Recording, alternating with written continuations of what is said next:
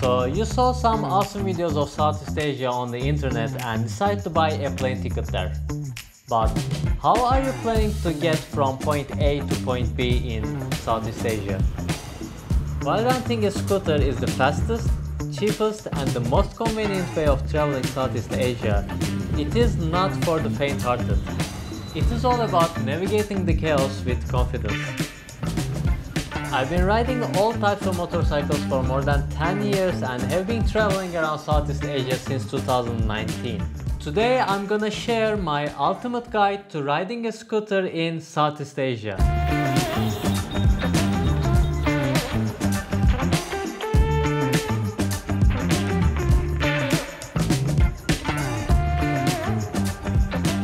For some reason, a lot of people who has never ridden a motorcycle before are coming to Southeast Asia and thinking that they will somehow ride a scooter or they will learn how to ride a scooter along the way. While scooters are the most user-friendly vehicles ever, it doesn't mean that you can just get on it and jump onto your first adventure immediately. You should definitely learn how to ride a scooter in your home country before jumping into pits of hell here.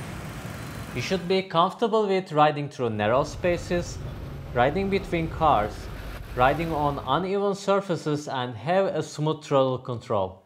So you learned how to ride a scooter and probably have your driving license as well. That license is only valid in your country. There might be some country-specific regulations, but most of the time your license alone won't be valid here. What you can do is to apply for an international driving permit. It is a temporary paper document which is valid for 1 year, 2 years, 3 years, something like this.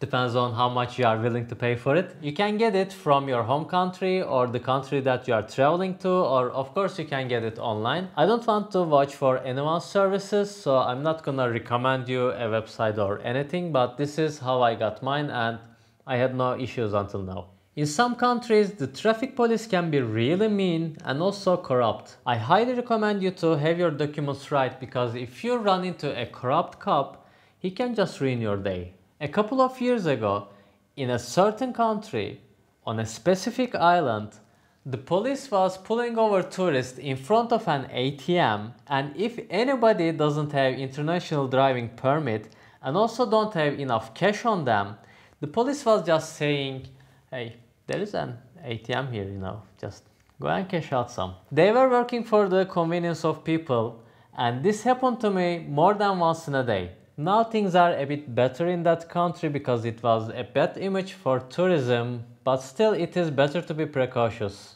Now I want to talk about safety a bit.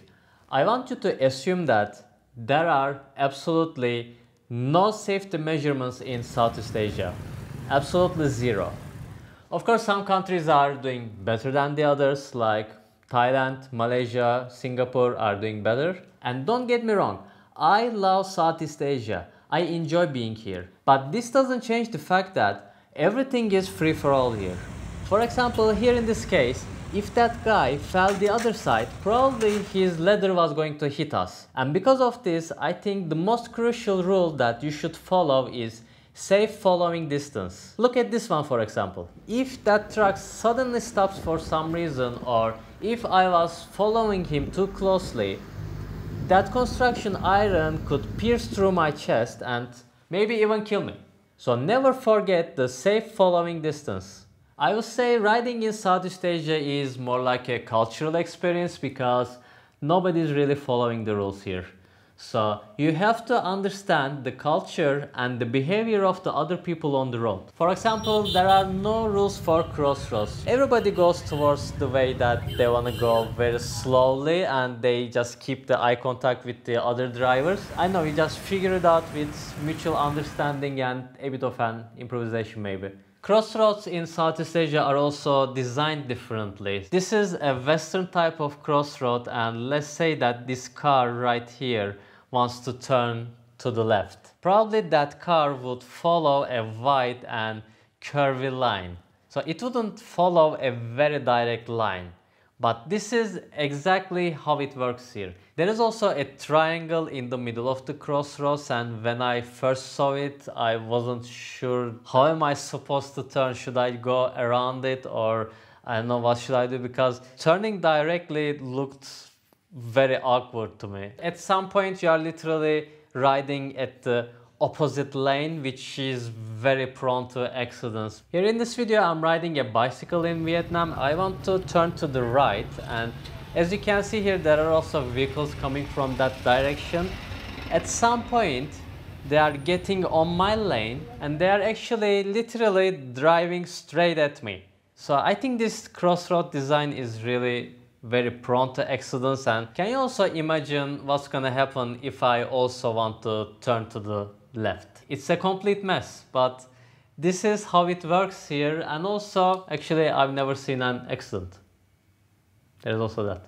I highly recommend you to have an action camera on you all the time. If you make an accident, you are gonna have a video of it for the insurance, and also if somebody hits you and runs, you are gonna have the video of it as well with the plate number of that vehicle, which probably you are never gonna remember. Also, an action camera can save you from corruption as well.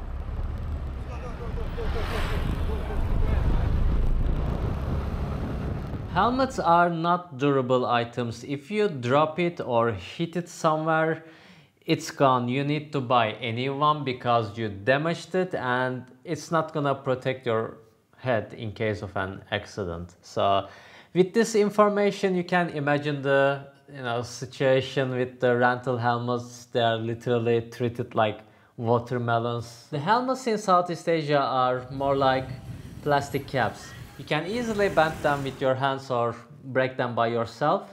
So don't expect these helmets to protect your head in case of a real accident.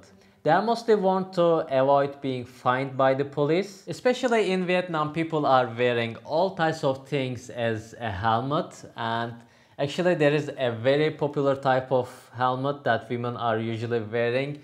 There is a gap at the behind of the helmet which lets women keep their ponytails, which doesn't look really safe, but this is the way here. Now I want to share some statistics with you, which is made by Icon. In case of an accident, the area that most likely gonna get the crash impact is your face.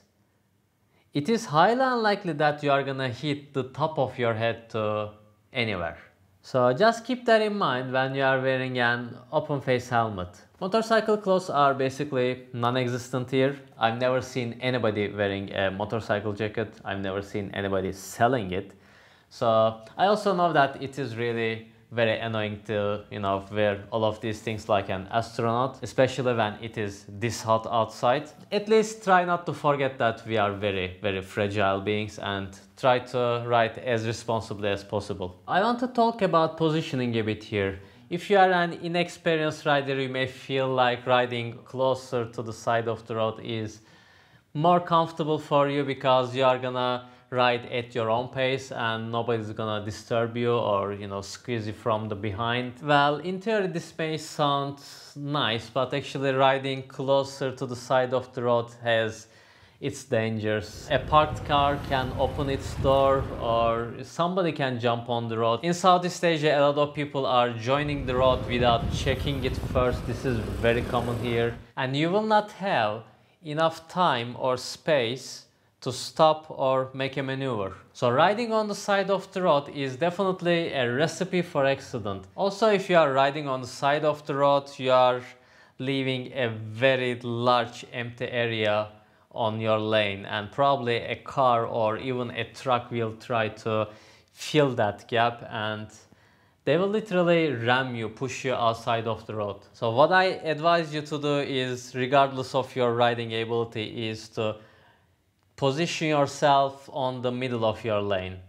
This is the safest way. You will have enough space to go either side or stop or see and predict things. But turning is a different story.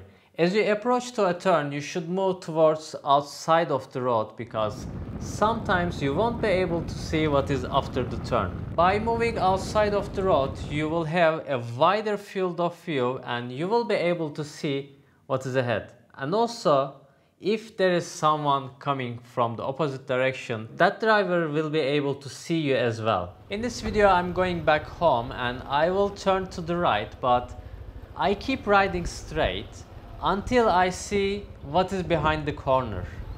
It also rains quite a lot here, so it is a good practice to carry a rain jacket with you all the time. It is just a passing cloud.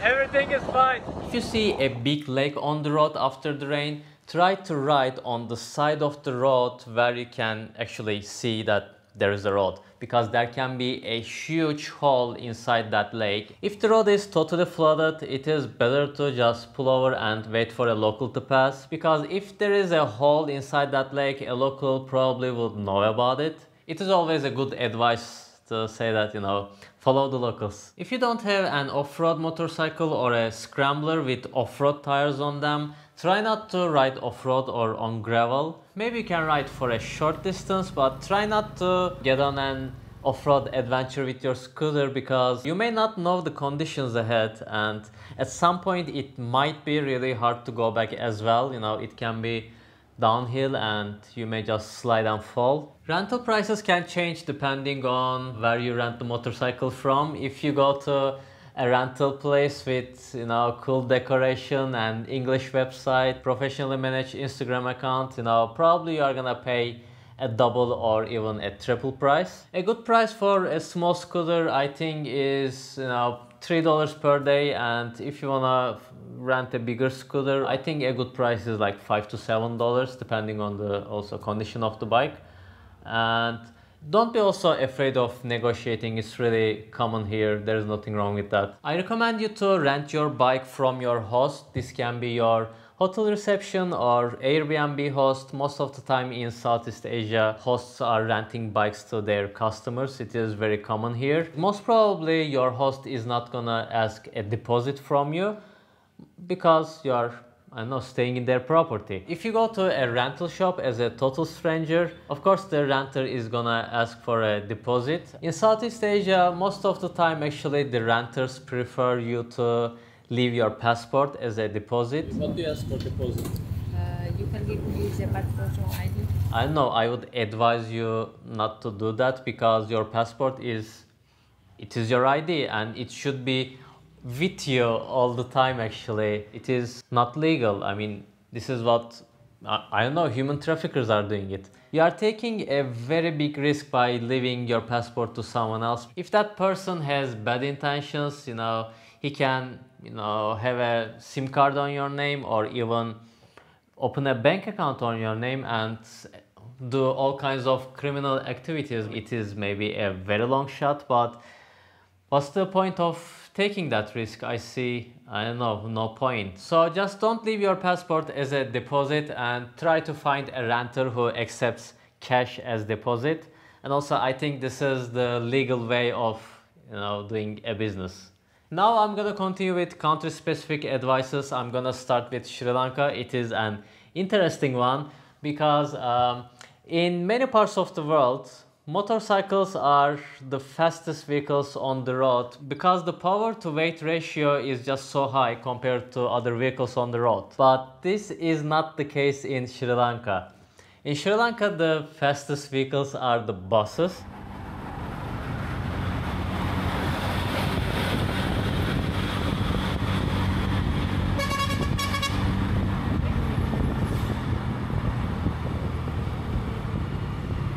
Buses in Sri Lanka, as I understand, don't want to stop or even slow down at all, mostly because, according to my observation, I'm not sure, but this is what I think, it is because the buses are really old, and if they slow down or, God forbid, stop, it is really very hard for them to re-accelerate again. So they prefer just drive like crazy. They are mostly driving in the middle of both of the lanes, and they expect everyone else to step aside. If you see a bus in Sri Lanka, just try to stay away as much as possible.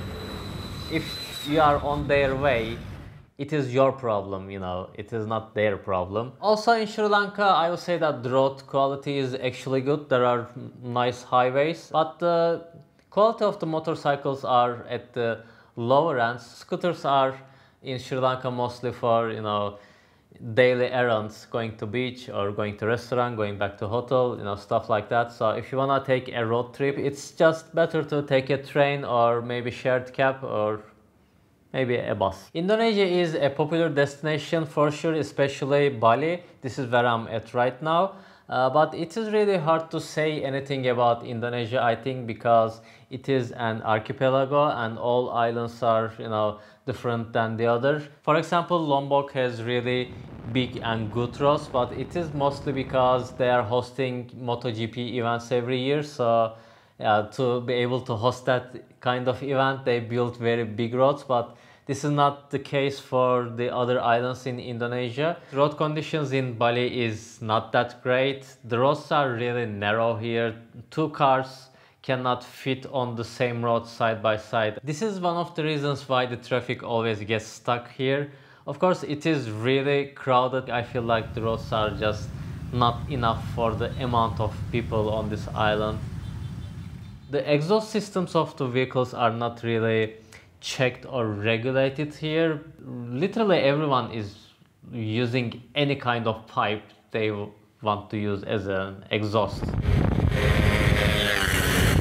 I think Vietnam is the most chaotic country in Southeast Asia. If you are a Vietnamese, please don't get angry with me. I think if you take a Dutch or Swiss traffic police and drop him in the middle of Ho Chi Minh, probably he would get a heart attack. Of course, not every city is the same. For example, Da Nang is much more organized than Ho Chi Minh, but also the population is very different. Also, not in every city you have to rent a motorcycle. In Vietnam, it is actually very common to rent a bicycle as well. And in smaller cities, you can go pretty much anywhere that you want to go by a bicycle. Vietnam also has very popular riding routes and passes. If you are planning to do one of those, be sure that you are renting a semi-automatic moped instead of a scooter, simply because you are not allowed to ride a scooter on some of the roads in Vietnam. The reason for that is some roads are really steep and you need an engine compression to go down that road safely. Philippines, again another archipelago. It was my favorite place to ride a motorcycle, especially ski. Or definitely check that video on my channel. It is an amazing island. In Philippines, mostly the roads are really big and there is literally no traffic. If you go Manila or Cebu City, they are very hectic cities, but as a traveler, you know, you want to discover, so I don't think that you are gonna ride anything in Cebu City. The only thing is that of course the motorcycle options are really limited in Philippines. I don't think that you can find a nice motorcycle to ride. You will be renting, you know, the lowest end of the scooters. Thailand has good roads, big highways. Bangkok is a bit crazy, but other than that there isn't really much to worry about. You can even rent a car and drive comfortably. Phuket, Krabi, you can find good roads. The traffic is not really that crazy when you are out of Bangkok, so yeah, there isn't much to worry about Thailand. Let's wrap it up. So I think this is mostly it. To wrap things up, learn how to ride in your home country and practice there. Have your documents, understand the local culture, keep your safe following distance, have an action camera on you, turn wide, don't ride on the sand, stay cautious on flooded roads, and don't ride off-road. I think following these advices will increase your likelihood of staying safe here. If you find this video helpful or at least entertaining, don't forget to like this video, and for more videos like this you can subscribe to this channel. If you have things to add or experiences to share with other people, you can write them down in the comment section, and see you on the next video.